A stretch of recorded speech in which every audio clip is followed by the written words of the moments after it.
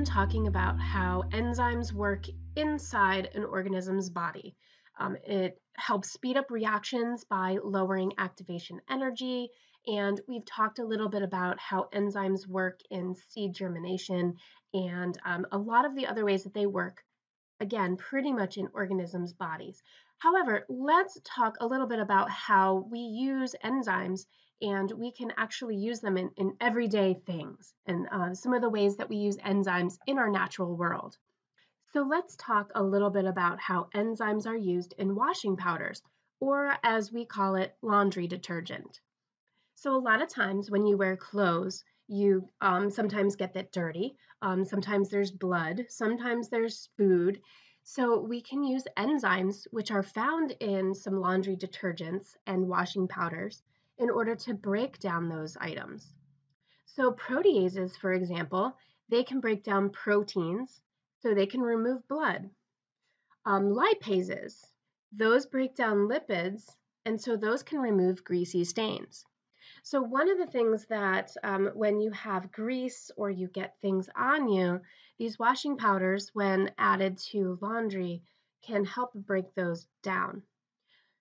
So what type of temperature do you think that these biological washing powders would work best at?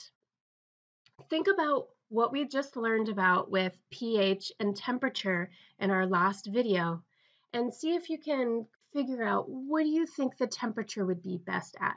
Think about denaturing of enzymes and think about the optimum temperature that these enzymes might work at.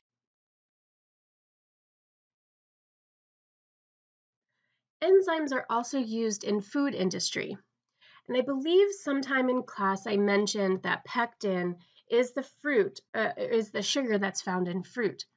So if we were to use pectinase, which is an enzyme to break down those sugars called pectin, then that is used to extract juices from fruit. And this could then create fruit juice. So our apple juices, orange juices are typically made because of pectinase.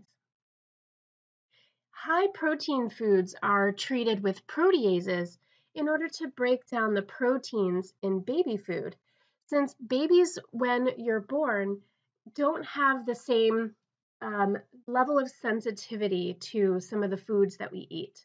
This is why, as a baby, you typically start on some smaller foods, some liquidy foods, then you move to a little bit less solid food, then you move to solid foods. And that way the baby can kind of get a little sensitized or desensitized to those things. So proteases are put into baby food to break down some of that protein to allow the baby to digest those proteins in the baby food. Also, creation of sugars from starches, such as potatoes or grains, are usually done with an enzyme. So in the news, we hear a ton about high fructose corn syrup. Well, this isn't actually made from a sugar. It's made from corn, and corn is a starch.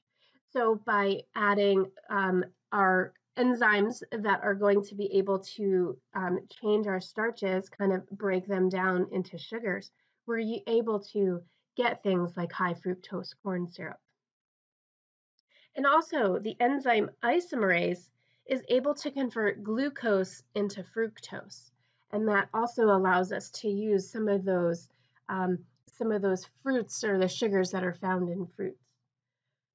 So as you can see, enzymes aren't just here in our bodies or organisms' bodies to help digest food or to speed up chemical reactions to make life possible, but we also are able to use them in food industry and as washing powders in order to clean our clothes.